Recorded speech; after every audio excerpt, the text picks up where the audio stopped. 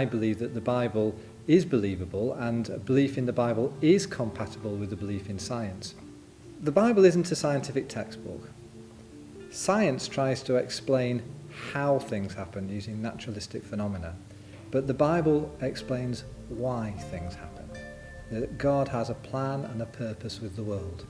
Now, there are wonderful things which are seen in nature which speak about the divine handiwork of God. Now, as a trained scientist, I'm a molecular biologist and I deal with genes and proteins, the things which are the very small structures inside cells. And one such protein is, for example, ATP synthase. And it's a wonderfully but incredibly complicated protein. It has a wonderful design which is just like an electric motor.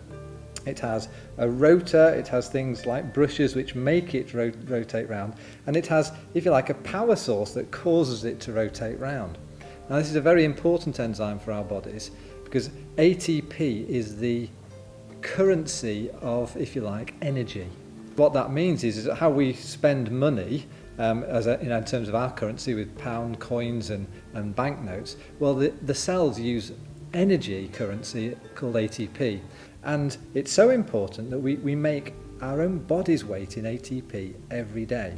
Now, for them to actually work, they work by sitting inside this membranous bag, which has to be completely intact. A membrane is made out of lipid and proteins, and so it works because there is an electrical gradient between the inside and the outside, and that electrical gradient powers the rotation of the ATP.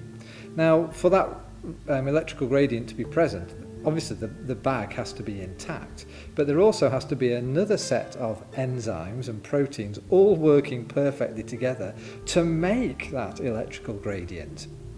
So it seems very difficult. You've got these four things that are absolutely required, how they were all evolved by step changes. It looks like, and it certainly works as if it was being completely designed.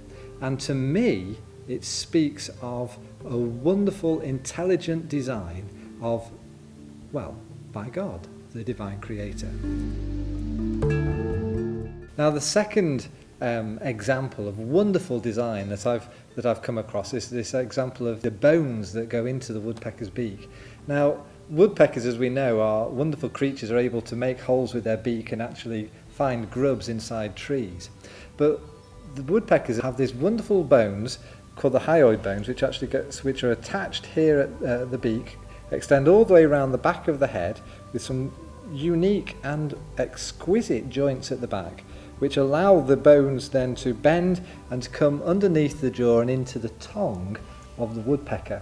And so when the bones and the muscles contract, the bones are forced, because of these wonderful hinges at the back, into the tongue, and the tongue extends, and so it can reach out and stiffen the tongue and grab that elusive grub.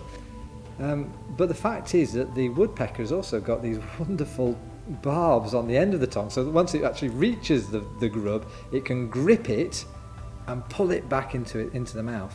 Now, these wonderful bones just, to me, speak of a wonderful design, that a divine designer has been at work to create those wonderful structures to allow that woodpecker to do what it does, and that's get grubs and live off them. The Apostle Paul spoke about the things of God, his eternal power, his divine Godhead being clearly seen and understood by the things which are revealed to us in the natural creation. And so that we have no excuse, we can see that God is at work, and he's properly at work because of creation and the fact that he has a divine plan and purpose which is centred on that creation.